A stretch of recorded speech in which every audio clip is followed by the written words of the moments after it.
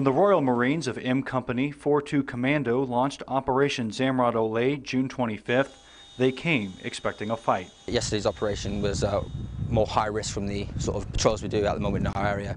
We're suspecting a high risk of IED, small arms fire and possibly grenades. Indeed, as the mission began in northern Nad Ali District, Helmand Province, it seemed that would be the case.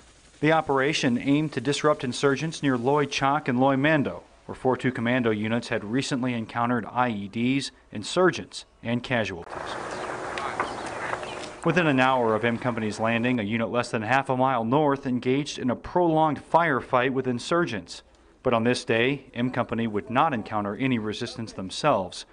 Instead, the mission proved a chance for the Afghan forces and the Marines to talk with locals. This was an ANSF partnered op, very much leading the way on engaging with the local nationals, providing reassurance to them that our presence in the area would be lasting, and therefore they could rely on the government of Afghanistan to replace the vacuum left by the insurgents' withdrawal.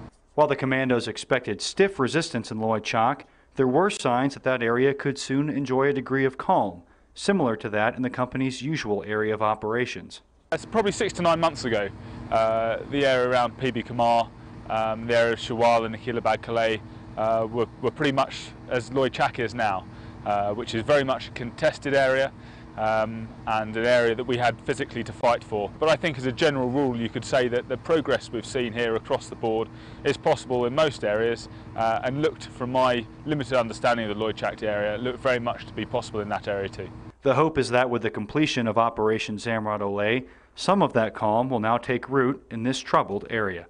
Reporting for Regional Command Southwest in Helmand Province, I'm Staff Sergeant Jeremy Ross.